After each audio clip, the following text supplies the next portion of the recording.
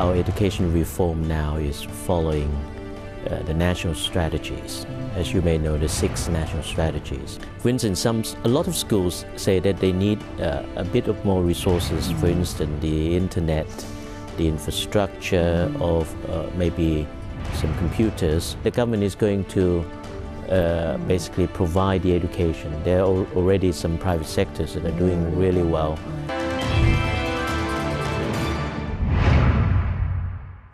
Sawadee. Welcome to Thailand Today. I'm Kusuma Yothasmut. After years of education reforms failing to improve students' learning, education reforms which benefit all sectors of society, including Thailand's most vulnerable children, must be in absolute priority. Is there still a long way to go before students in Thailand begin receiving the education they deserve? Our guest today is a key person who bears a huge weight of expectation to kickstart real reform of the country's education system. Our program is very pleased to have His Excellency Mr. Teerakiat Jareonsettasin. He is a Minister of Education to explain about ICU Schools project which will offer Thai children a better future.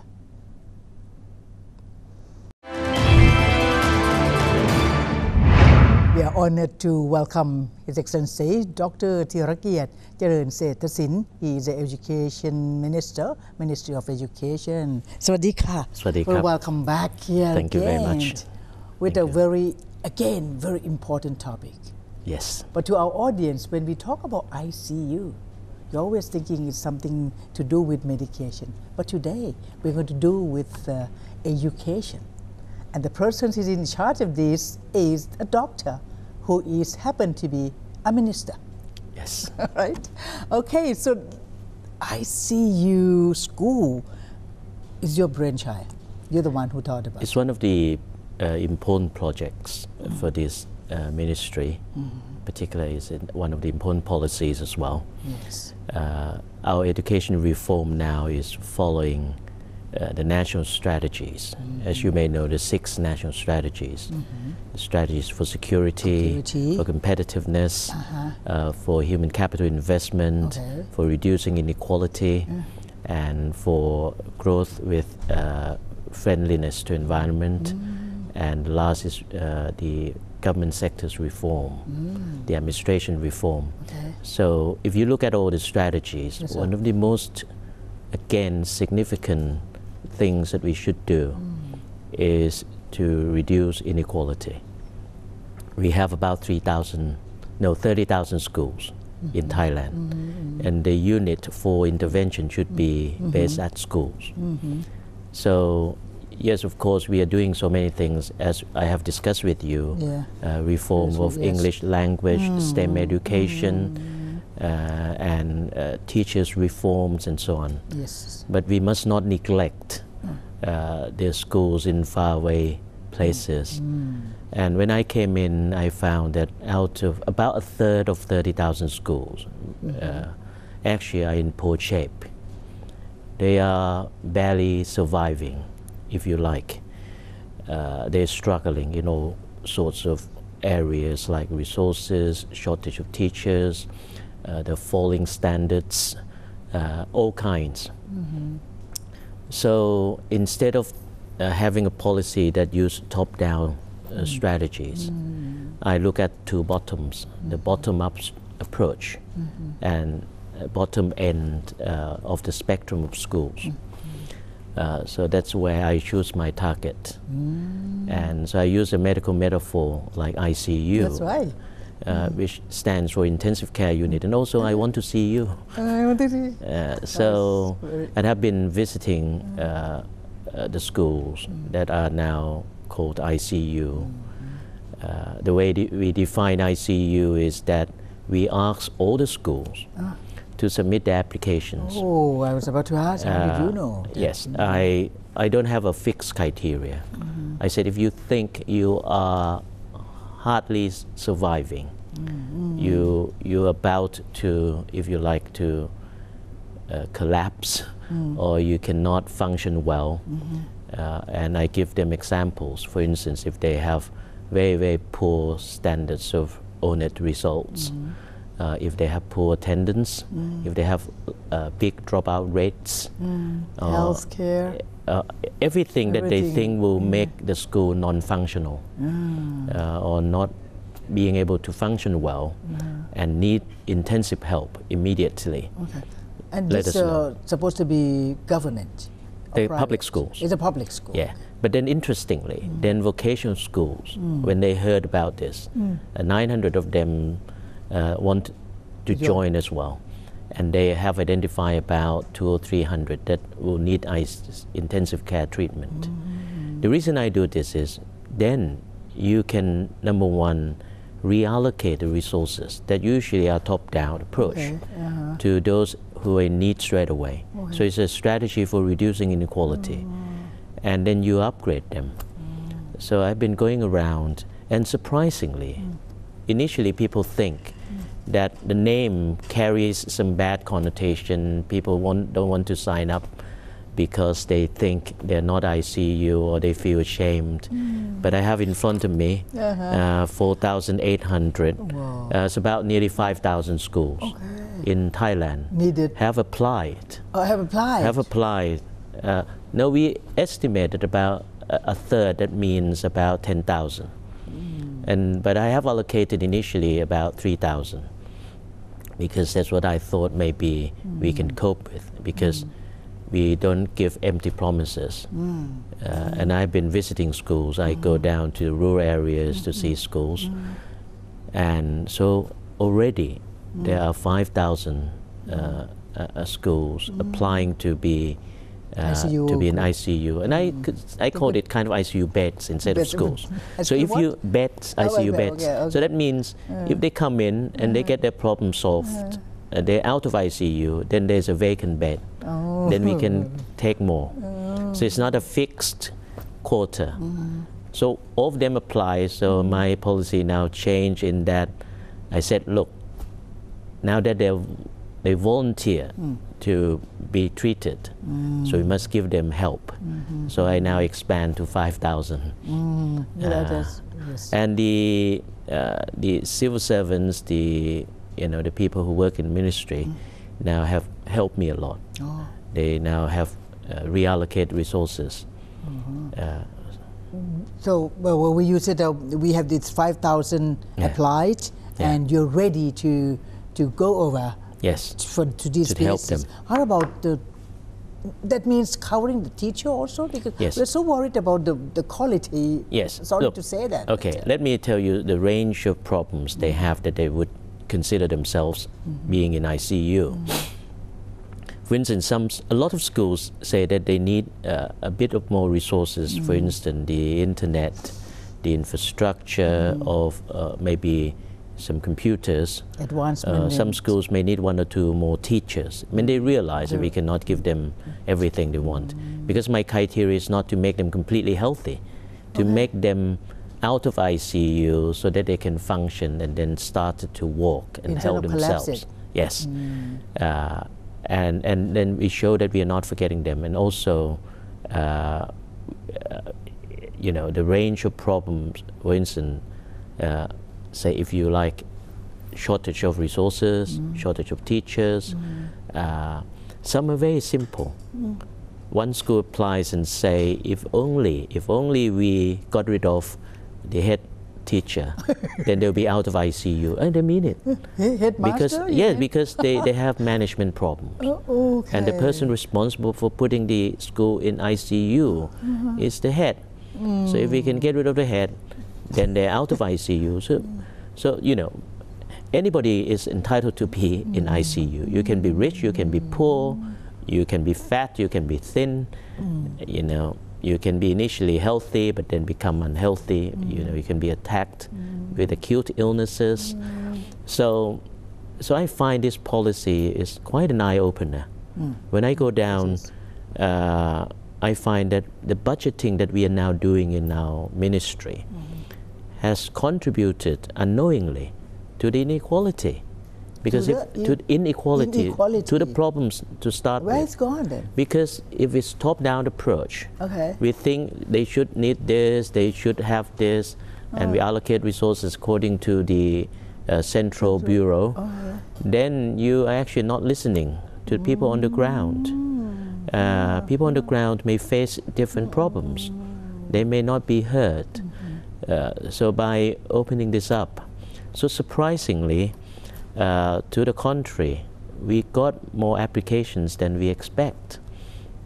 And I'm pleased. That's why I was asking, you have beaming eyes for that. And yes, I'm pleased. And then at least we can bring them up to scratch. Yeah, then they can start moving on. Very good. Otherwise, they're still behind. This 5,000 is all over the country. All over the country. And interestingly, I'm pleased because very few in Bangkok.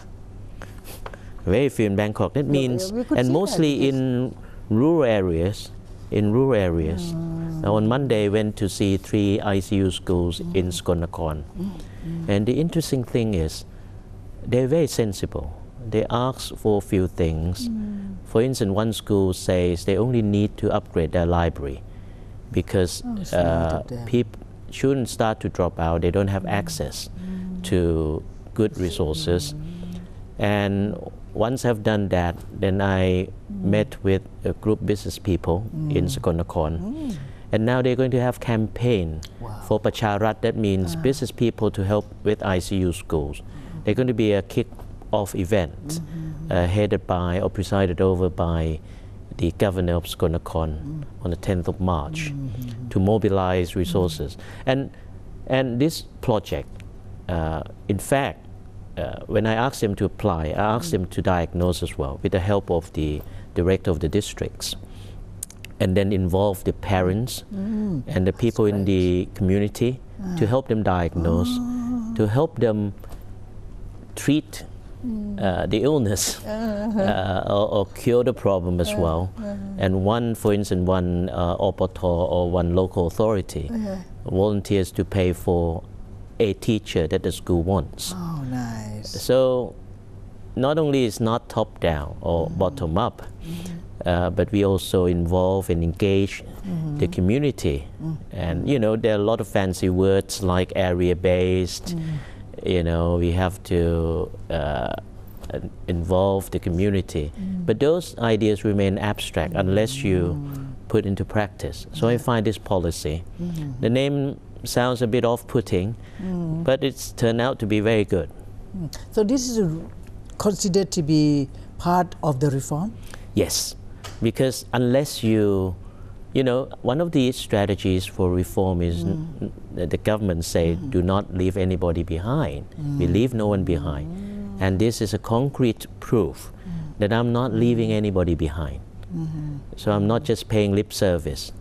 So I bring them up, and then, yes, is one of the main, unless you help those who are in need, your resources are going to go to wrong places.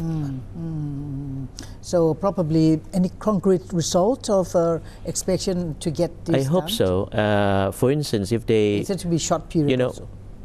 Because once they're in ICU bed, we can identify the problems. They identify the problems themselves. We help them to identify the problems, identify the treatment, and once we deliver the treatment, then we monitor whether they're out of ICU bed. And then you see, we are not setting KPI, again, top-down approach. We ask them, so what you think you want to achieve? And that is your KPI, to get you out of ICU. We are here to facilitate, to provide help needed. And it's given me opportunities to rearrange and reallocate my budget or the ministry budget. Is it for the first time that schools all over the country, especially the affected and the most crucial ones, facing this? I mean, they're receiving this? I think so. I have looked around, and I must say, if you look at, this is not my original idea, I must tell you. It's actually... But I never heard of. It's actually from His Majesty the King. Oh, yes. about 4 or 5 years ago when he wrote several messages to the privy councillors to be given to the ministry in the past about education reforms and so on. And His Majesty the King Rama IX himself set an example by allocating resources himself. He used his personal resources, and then he told the privy councillors, start with ICU schools. Did he use the word? Yes. So in fact, I'm eternally grateful to His Majesty the King Rama IX for, in fact, he has then basically transformed or helped so far about 155 schools. So I feel that it's his government's duty to carry on this. Yes, it is probably the first time on a large scale basis, and I have a I have a lot to try to publicize it in the sense that, as you said, people may misunderstand the name or they may not understand. But I find that by calling it this way, people start to be attracted and interested. It is something like you got out from a dream or something. What is he talking about? Yes. And more concerned, I think this is one of the ways to strike them in another way. And the Prime Minister recently also says that the public reasons of National Keeping Council, Peacekeeping Council task is, or the government, this government particularly, is to reduce inequality. And this is the main kind of policy. You have to ask, after all the reforms, who should benefit most? Isn't that the people, at the grassroots level, the people at the school level in terms of education? So they should benefit most. We could see, because so far, we could see some time on TV that some of them, barefooted to school. All those things they need, because they have to support themselves. But that's the way you can. When I tell you one example that I saw, a school that in secondary schools they don't get free meal, free lunch. No, no. The free meal regulation is only for primary school levels. Okay. So one school, which is very, very poor, says that what we need to get kids to study, get kids out of ICU, is one of the measures they want is to help with lunch. And then I bring the authorities down as well, and we discover that there's some funds, and then there's some funding that we can have access that can help with school lunch. So one problem solved. Something like that. It may look simple to us, but unless we go and see them, ICU, unless we give them the opportunity to let us know, then we won't be able to access them. Your Excellency, if we set up into a year term, like 12 months term, so the country education reform is real. I mean, your realistic goal. Yes. Because this is something which is not to wait for a new next government or something. It has to be done. Why don't you do? I'll give you a very interesting figure. If you look at the measurement, PISA, for instance. And people are saying Thailand is way below. Yes, we perform quite badly, on rank 54. But when I analyze the data, which I presented in international forums as well, it shows a big gap. Those schools who perform very badly, about, say, 300 basically marks against the 600 marks as the top schools perform. In the last 10 years, the gap remains the same. It's interesting because unless you tackle this inequality, the PISA score will never improve. And people say, let's change the curriculum. The poor and the rich learn from the same curriculum. Let's change STEM education, but remains too abstract. The good schools do not need any change because they're doing already well. Let's train teachers, but where? You have to target those who are in need.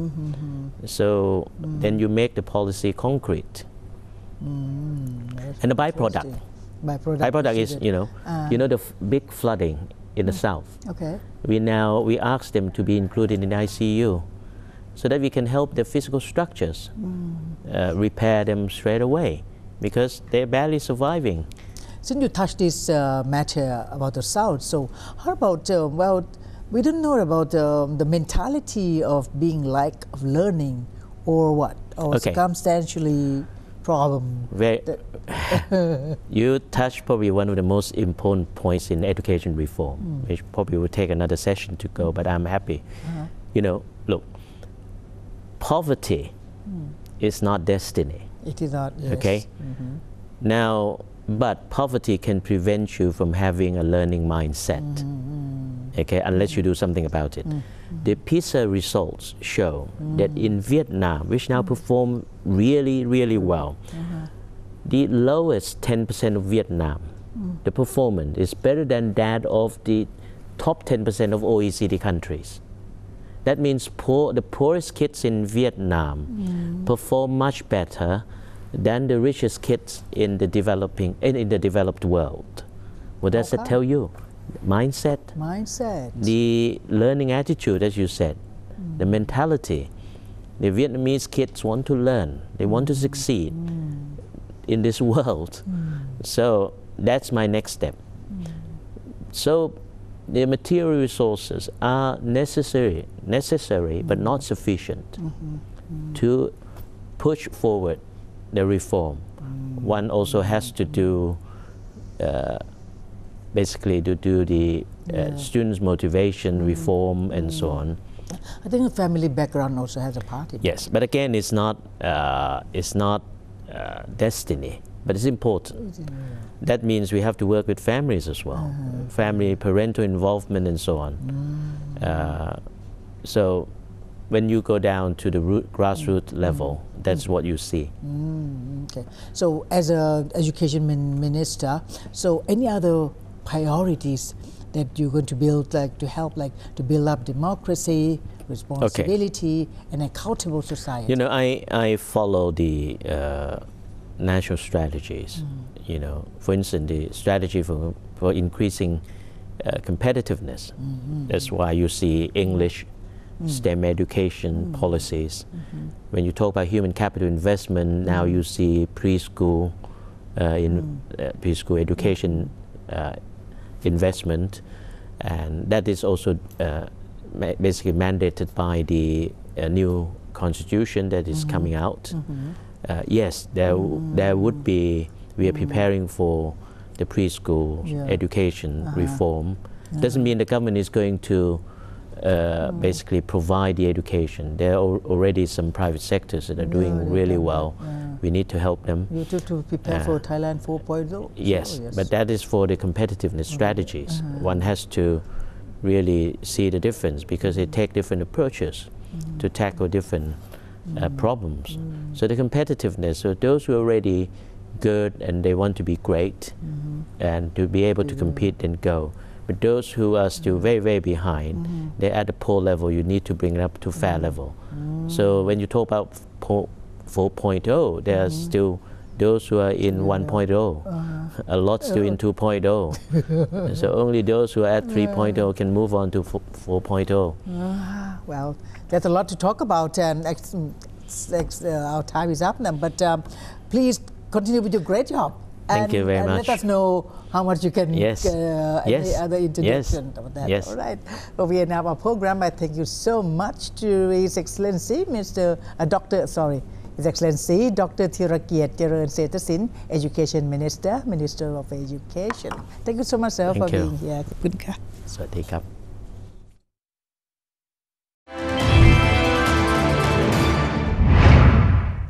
His Excellency, Mr. Teerakiat Jareonsettasin, Minister of Education, thank you so much for being here with us and shared your concept of ICU schools and Thailand's education reforms.